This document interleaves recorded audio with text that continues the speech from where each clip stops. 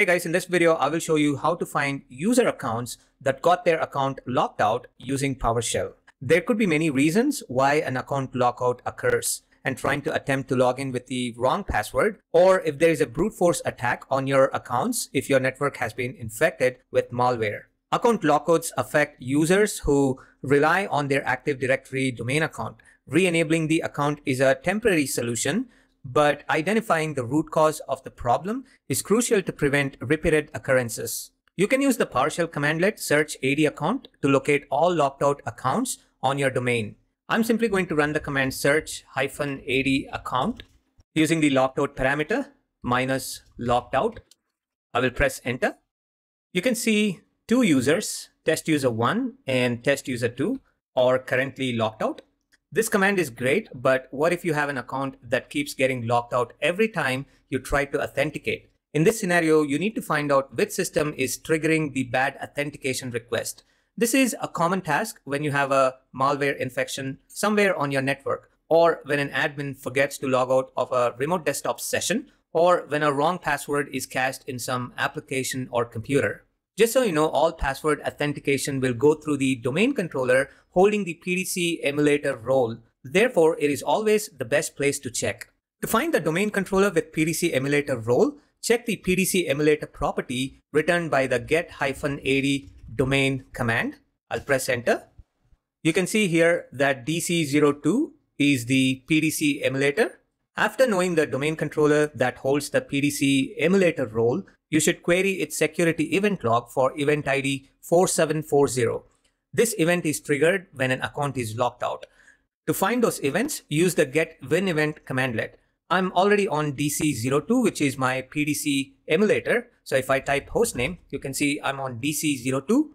To execute the command, type get-winevent minus FilterHashTable LogName Security, and for the ID 4740, and then press enter. This will now list all events related to account lockout. However, by default, it doesn't display the username or computer name associated with the bad authentication request. Also, in my case, the list is very small, but in a production environment, it will be much larger. To get the username from all account lockout events and the computer name associated with the bad authentication requests, you need to query the properties that Get-WinEvent returns. But first, use a filter to query the security event log for ID 4740. So I'm going to use a variable called filter, and I'm going to query the security logs for the event ID 4740, and I'm going to press enter. Next, I'm going to type get-winevent with the hashtable filter $filter.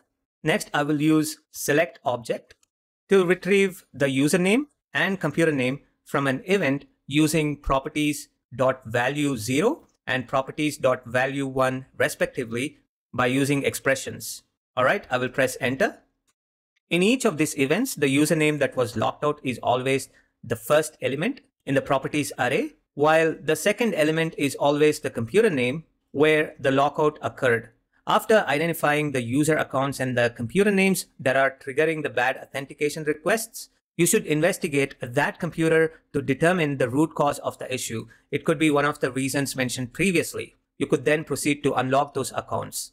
In my case, you can see the computer name where the bad authentication requests are triggered is client01 for these test users. Now that you have found your locked out AD users, you can use Unlock-AD command to unlock the AD users which are currently locked. If you would like to unlock the accounts, you can run Search-AdAccount minus LockedOut pipe Unlock-ADAccount. Press enter, and this will unlock all accounts that are currently locked. But if you would like to unlock only one account, you can run Unlock-ADAccount minus identity test user 2 and press enter. One thing to note, to run the PowerShell command list that I've shown you, you need to import the Active Directory PowerShell modules by typing the command import module active directory, press enter. All right, this is how you find the locked out user accounts in Active Directory using PowerShell. I hope you find this video useful. For more videos like these, please subscribe to my channel.